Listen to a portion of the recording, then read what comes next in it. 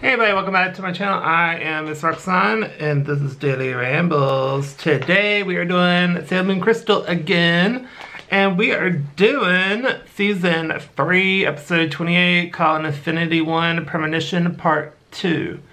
So start with Chibi, Yusa, and Usagi are bickering, and basically she's going to amusement park with Mamoru, and because he's chaperoning, and then we have Usagi and Mamoru calls Mama and kind of fusses him out. She's like, I want to go.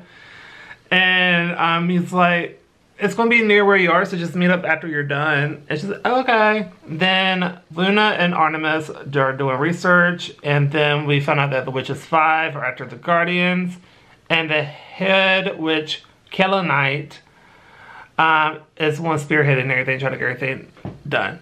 And then the girls have a feeling, like a bad feeling, and then Chibiusa is riding a roller coaster and she loses her hat. Then Mamoru runs after her after the her friend told her that's where she went. Then the girls are at Mugon Academy, and so Usagi uses her pin and gets inside because she disguised herself as a student there. Then here's Michiru playing, and Hakura stops the other girls.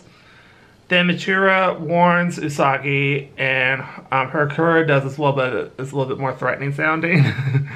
Then Chibiusa found the hat and a girl, and then Usagi found her, and then a monster appears, and so they transform, and the Witches 5 watch them as the monster gets destroyed. And then Chibiusa saved the girl, and there's a fight scene. Like I said, they got rid of it. Then the girl heals her and sees Uranus and Neptune as everything is wrapping up, and they fly away. And that was the episode. I gave it a B+ because, one, they transformed of, God, what's her name? I'm going to butcher it to Kingdom Come. Hatoru.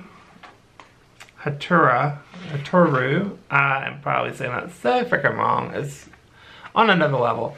First of all, they transformed in front of her. Chibiusa went off by herself to get a hat. That's stupid.